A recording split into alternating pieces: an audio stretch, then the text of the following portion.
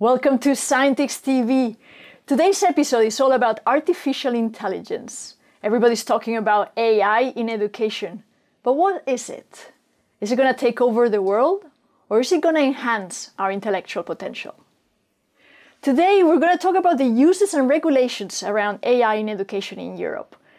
How AI will impact the future of STEM industry. And Isidora is going to give us some practical advice on how to use AI effectively for activities in the classroom. First, let's look at how AI can be used by teachers.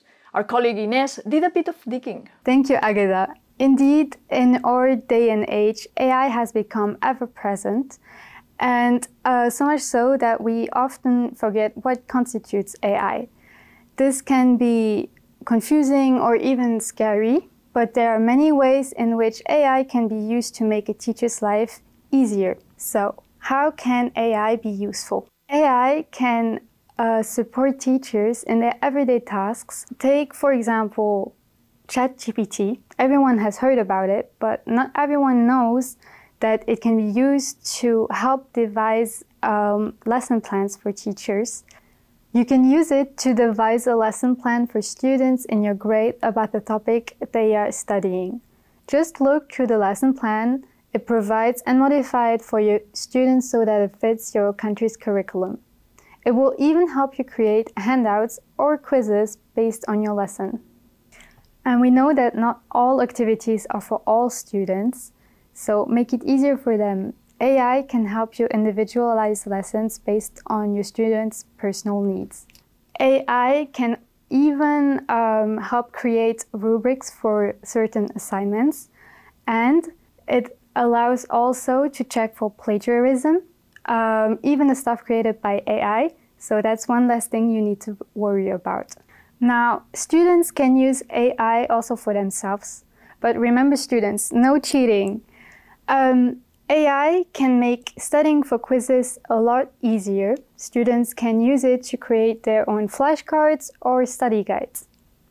And that's how you can make your learning experience more creative. Thank you, Ines. So it seems that AI can be used by teachers to create lesson plans. Let's put that to the test. Let's try with ChatGPT. Now, ChatGPT, according to itself, is a computer program that can have text-based conversations with people and provide information or assistance, kind of like a smart chatbot. We asked one of our Scientix ambassadors, Yasmin Astuli, a teacher from Bosnia-Herzegovina, to tell us about her experience of using ChatGPT to create a lesson plan for her students. So I would like to do a STEAM lesson on the topic of music.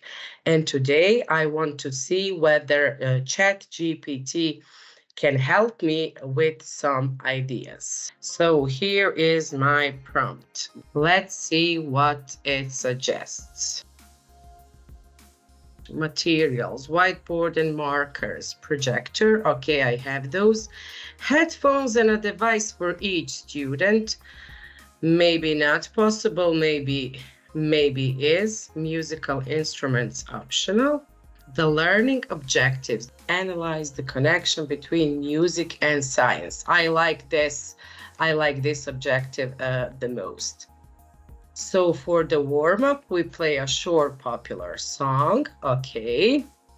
On the whiteboard, you write the words music and STEAM and exploring the connection between music, science, technology.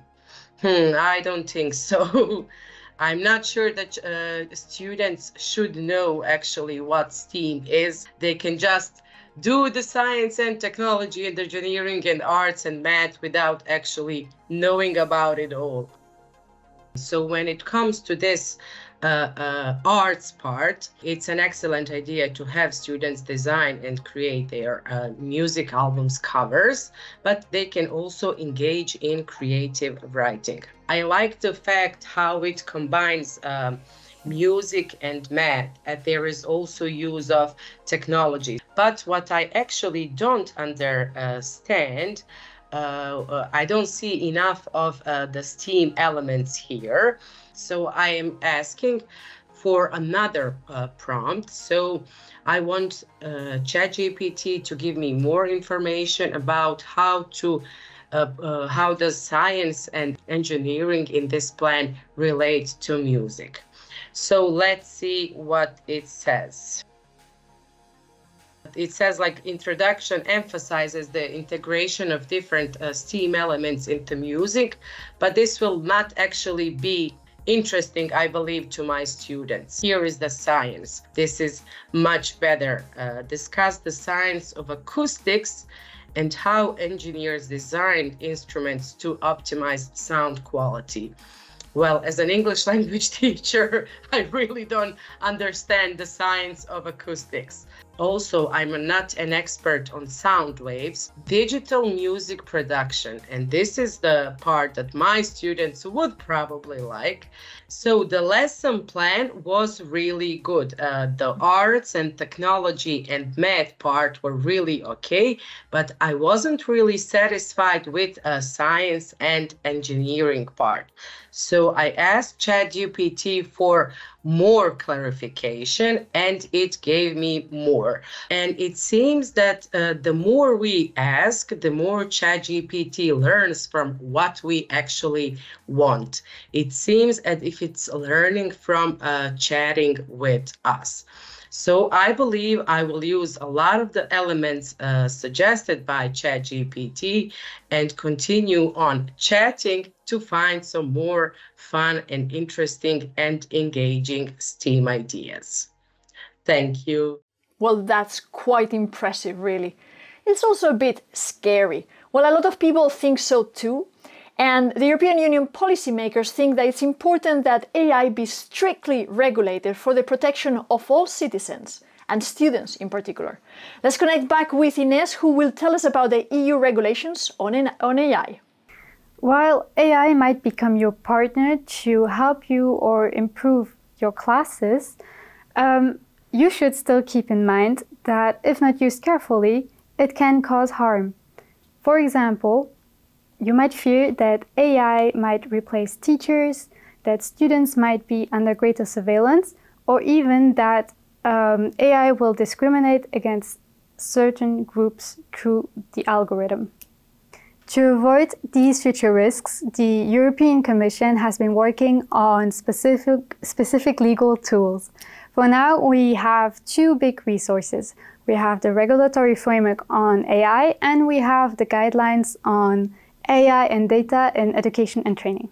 Okay, so let's start with the regulatory framework on AI.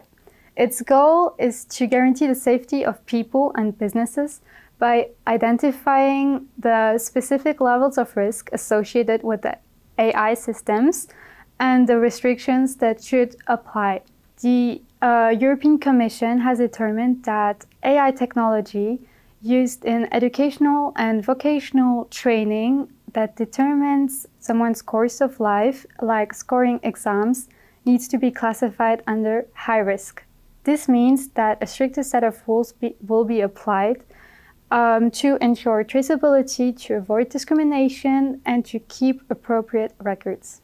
In 2022, the European Commission published the guidelines on AI and data in education and training as part of the Digital Education Action Plan.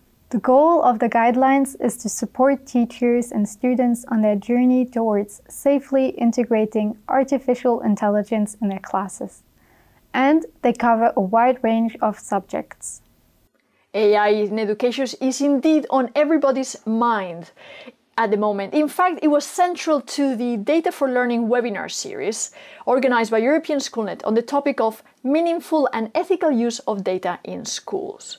The key lessons from the webinars are summarized in a report that was just made available to the public, which covers topics such as ethical use and collection of student data, the impact of algorithm on teacher autonomy, and of course, the developing role of AI in education. You can learn more about the webinar series and explore its very interesting findings using the link to the report available in the description of this video. AI is of course going to have a significant impact on STEM jobs, as the skills and requirements for some STEM careers might shift. So it's important for teachers to stay informed and access teaching resources on the topic. Let's connect with the Airbus Foundation. One of these are STEM Alliance partners and a strong supporter of AI. We have with us Didier Laval, who is a content advisor for the Airbus Foundation Discovery Space. And he joins us to present the AI app that Airbus Foundation has created, where it helps teachers and students understand how AI is connected with our lives. The Airbus Foundation is about to publish a web app, which is a serious game for teenagers. And it can be used by teenagers, teachers, educators of all sorts, and will be focused on the topic of artificial intelligence. It's a narrative game, which means it's a game where you follow a story. You will have 4 teenagers in the story who will interact, who are chatting together, who question themselves about the topic of AI in the world around them. And the player will not only follow the story, but also interact with the story, make some choices, take some positions about the various aspects of the story and about AI. And we cover various topics because the game is a bit like a series in 8 episodes with 8 narrations. And we have one about health and AI, one about AI and art and creation, one about AI and education, of course, one about AI and jobs. It can be used by any teacher who wants to tackle the topic of AI or any topic related to AI in the classroom. So you might be interested because you are about to speak about AI in science class, or because you are about to speak about AI and the world in a more, let's say, social perspective. But it can also be because you are speaking about disinformation, and we have one episode about AI and deepfakes. So it may be used in class with having teenagers explore an episode and then have a group chat or a debate about the topic together. It can be given to the students so that they can explore the app in the evening. One very nice way to use it is an introduction to any topic. You want to speak about AI and creation, about deepfakes and disinformation, or about AI and education, or even AI and driving vehicles. This is a great way to dive into the topic and to have at the same time technical elements, social elements, ethical questions, and get ready to have some interest and maybe already some questions, some curiosity from the students. One of them is about jobs and artificial intelligence. And here the main topic will be, how is the artificial intelligence transforming our jobs today? There are many other elements, because if a student wants to become an artist or a creative person, obviously the episode about creation and art and AI will be quite important, because it will talk also about the transformation of the sector.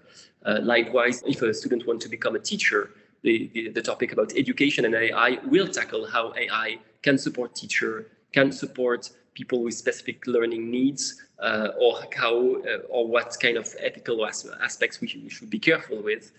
So we have a multitude of elements about the future jobs, and one episode especially about the transformation of the job market.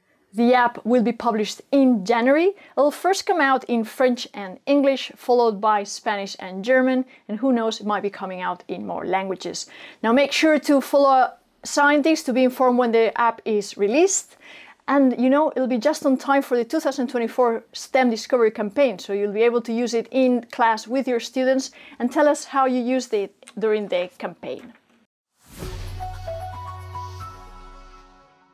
Like each month, let's join Isidora for Science in Action, which is also about AI.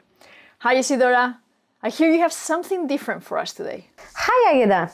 Yes, today's experiment is not going to be an experiment. Or is it? We're going to ask ChatGPT to create some classroom experiments for us. But how to do that? Everything starts with a good prompt. And how do you write good prompts? Well, let's ask ChatGPT.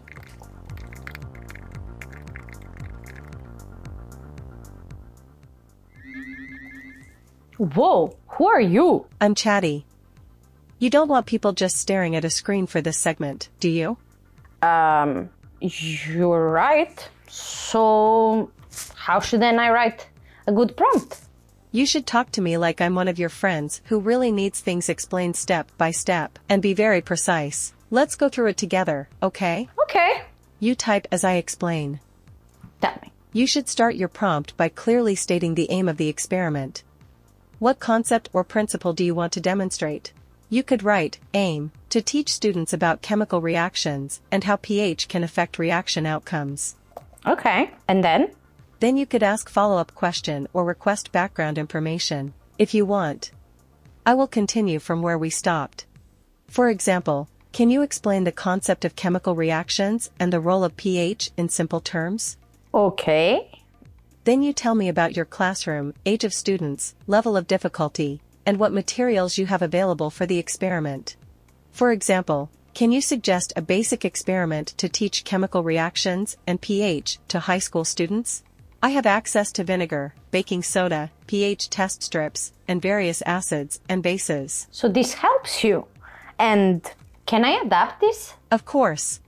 That's my favorite thing about, well, me. Now we can brainstorm. You can keep asking follow-up questions to change the results.